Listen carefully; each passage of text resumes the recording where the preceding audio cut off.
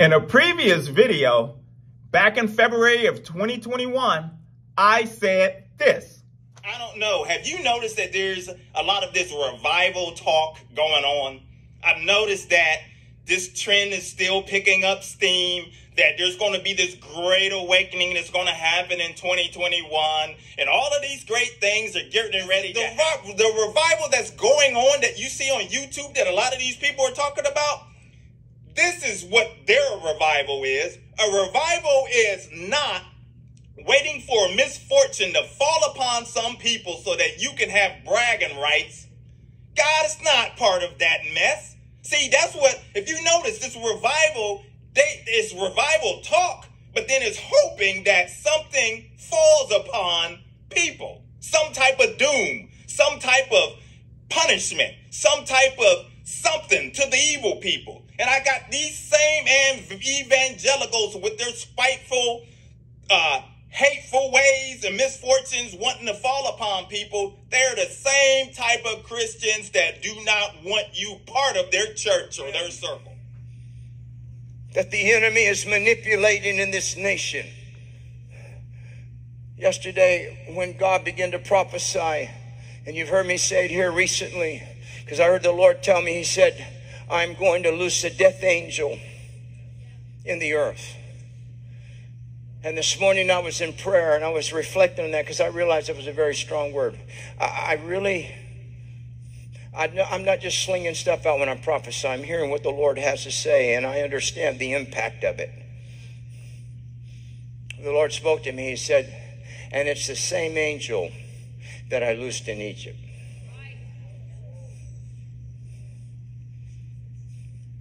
Man, I feel the sovereignty of the Lord.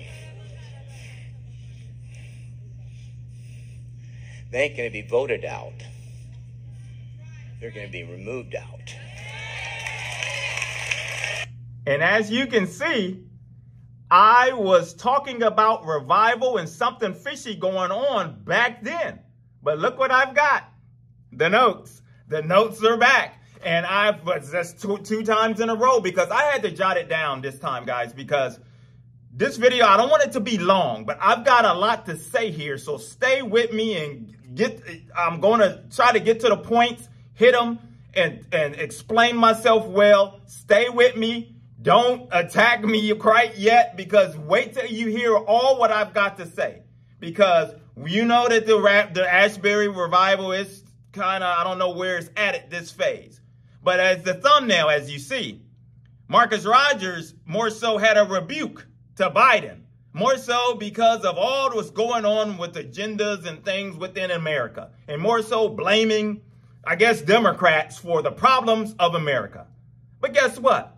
I'm going to rebuke him. And I'm going to rebuke anybody, any Christian nationalist and anybody else that thinks that it's just one group of people that has been the problem for America. Because guess what? There's enough blame to go all the way around for everybody. And I've got some of it right here on my notes. So let's get started. I was watching National Geographic over the weekend. I like to watch that sometimes. There's the one show where I don't know that lady's name, but she goes into like the cartels and parts of the world, dangerous and trying to find out what's going on and information. And she was in Nigeria and was showing all of the deep, dark oil, black market industry and all what was going on.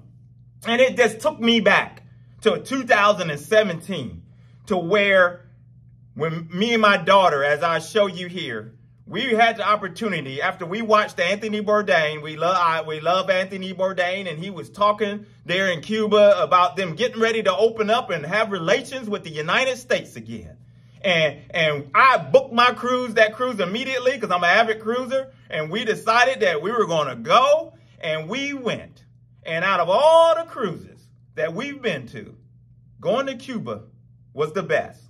We both love history. I love antique cars.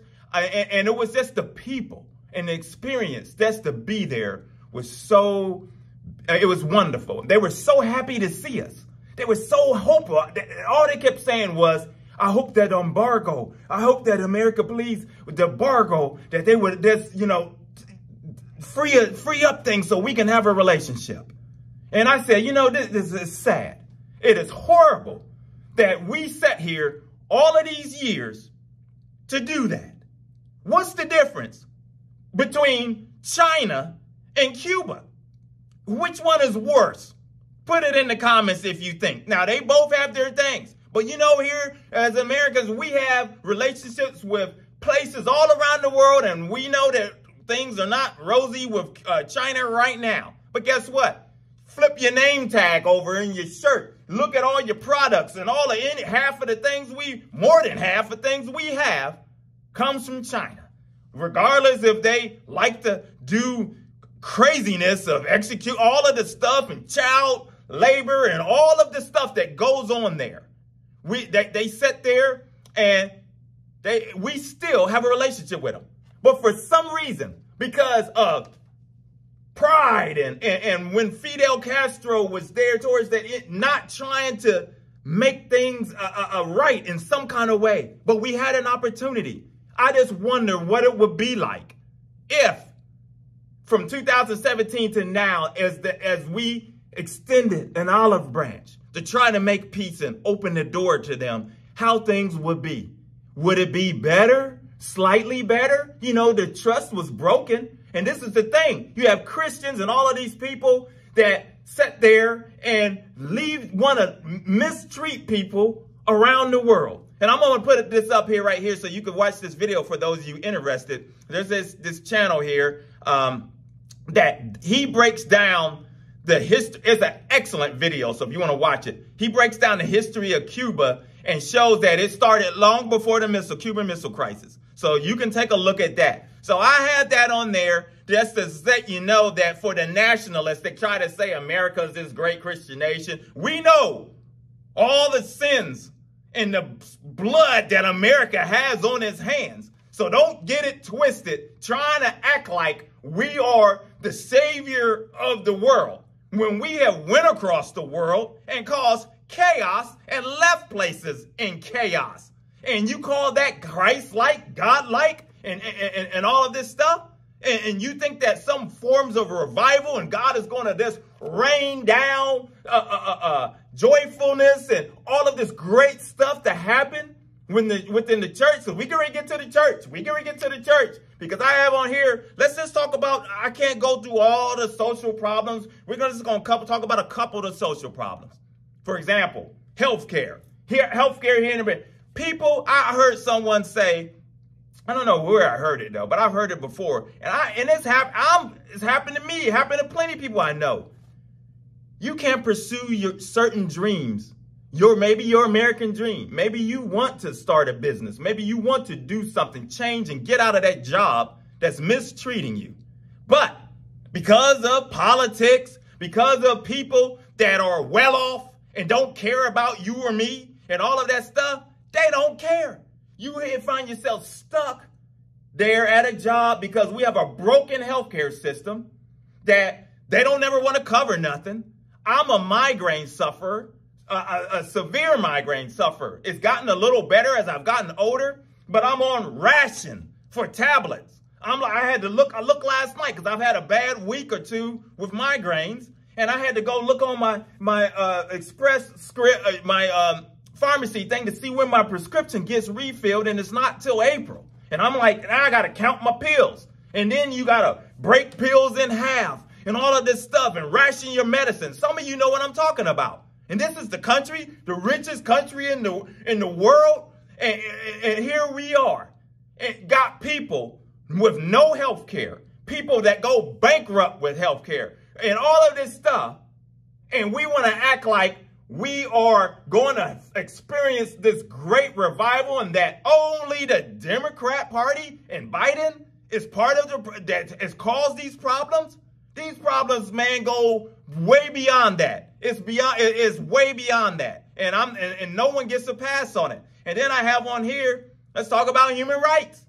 Because we want to talk about here in America, human rights. For example, Cuba, they say, well, they lock up political protesters. They do it in China, too. And guess what? We still deal with them. They all of this stuff. But you know what? We got a human rights problem right here in America. I was just thinking, I saw something where a guy It happens. You've seen it all the time. Somebody's exonerated from DNA. They may have been locked up 20, 30, 40 years. Find out that they have been innocent. And then guess what? There's some states where they have laws on the books where that person gets nothing. $0. Zero. All they get, if they get it, is a, I'm sorry. I'm sorry. That is that makes me so angry. How can you do somebody like that? Take someone, you done made the mistake somehow, and here you are, the richest country in the nation, in the world, and you can't do something for somebody? That should be, it's just, I just don't understand it. It's inexcusable. And this is the kind of stuff that goes on throughout this nation, on and on. There's the rights issues of all types. We can go, and there's so many other more social problems. But let's get to the church. Let's get to the church, because I just wrote a few things down. I can't write everything down within the church. The church has become Laodicea, as in Revelations, and worse, the church has. Here we are, because the church is a new form now. We've got people that think they are the church. They done started up YouTube channels and getting buildings and this and that, self-appointed pastors. It used to be a time when you had to be held accountable. Guess what? You can launch up, get you a camera, launch your phone or whatever, and launch off a ministry with no accountability and nobody to answer to. And here we are. And you know what is the result? I have on here, problems of the church. Lazy pastors. This is why. You got lazy pastors. They have allowed these lazy pastors that should have been teaching, should have been guiding their flock. It has caught up with them.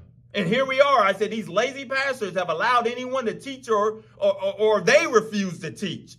Because, you know, as a pastor, you have to be amped to teach. It tells you that the Bible tells us that they got to be able to teach as well. And they've passed the ball on to that. They just more so want to just sound good, get up, go travel, some of them, do whatever. And they've left their flock, which have allowed wolves to come in. They haven't guarded their flock. And this is the result. This is the result. You got people. My pastor, if somebody, you just did not get to come in and say, I want to be a Sunday school teacher. I want to do this or that. And just all of a sudden, the next week, you got to stand up there and get to teach people. Oh, no. You had to go through a period of more so grooming where they want to see your walk. See your evidence of the fruits of the Spirit. See where you are. Let you learn and sit under a teacher and all of that before you get launched up there. But unfortunately, many lazy pastors have sat back, let any and everybody get up. All of this is why you got to watch some of this small group stuff that goes on in houses throughout the nation. Some of these churches, small groups where you got somebody, you might show up at a small group and you're a babe in Christ. And these people might be teaching something way off that don't even line up with what the doctrine and the things that should be taught. How do you know if the pastor ain't staying up on that? Lazy pastors. And then I go over to the backside, lazy Christians. Lazy Christians have failed to study God's word for themselves. No prayer life with no spiritual growth. And you know what the result of that is? I have on here chaos in the church and in society. So why people like Marcus Rogers and others and nationalists and all of these other people, the doom and gloom folks and all of that are trying to push it only on Biden or certain Democrats or the whole party itself. And before you come at me and say, oh, you're just a liberal, this, that, and that, and that. This message, like I say, there's enough blame to go around for everybody. This goes for everybody. This is why you don't put no trust in man. That's the problem. Everybody puts trust in mankind. For a man to save you, or a man or woman, for them to be your savior. That's why you trust the Lord. I'm not, like I always say, I don't worry about stuff like that. I'm not going to worry about, oh my gosh, because somebody got elected. It's all over now. I don't know what I'm going to do. It's about to be, oh gosh, and all of this and this. I'm just going to walk. You know what? The Lord takes care of me. That's who I walk with. I'm not walking with a politician hand in hand. That politician can't get me through my valleys. That politician can't get me through all types of trials and tribulations that go on in my life. That politician ain't got nothing to do with it. Only the Lord. Only by holding on and touching the hem of his garment. Anytime, you know, your sickness or I need where he supply my needs, as he says. And he tells me that he will watch over me and protect me and my family and provide. That's who I rely on. I don't rely on a politician. And that's the problem. These people are so wrapped up thinking that a man can save them. Somebody can save them. And that's the problem. And I have on here, in conclusion, you know, everybody wants these revivals. Everyone wants all of these great things to go on and happen. And we all do. But we know we live in some treacherous times right now. Treacherous times, and things are not going to get better. The church's heart is not right. People's hearts are not right. If you really get down to the nitty gritty, you know, we all got work to do. All of us. And God, you think God is pleased with his church right now? Do you really think that he's pleased? And that he's satisfied with the work that his body of Christ, that what they've been doing? I believe that he is grieved. I truly believe that he is grieved, and he is just wondering what has happened. Where are those that's going to stand up and come against these people that are mistreating those that are less fortunate? Where are those that's going to stand up and speak out against those that are teaching false doctrine within my church and within society?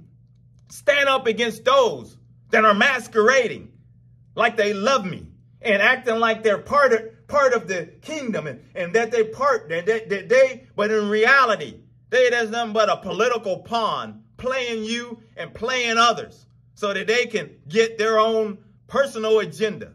That's what God is looking for. He's looking for people to stand up and fight, because the devil is fighting harder than ever. And that's what we do in this channel. We talk about him and all the tactics that he come up with and expose him and all of the trickery and all his nastiness. And what do? Punch him right in between his chops. My name is Maurice Braxton. Evangelism for God is the channel. If you're new, consider subscribing, hit like, coming along for the journey. And we're going to continue to marching forward. And we got to continue. We got to pray. We got to pray for America and the world. That America and the Christians and these people, everyone, get their hearts right and repent. And rebuke anybody that continues to try to place the blame elsewhere when they need to look within themselves. Until the next video, my friends, take care. God bless.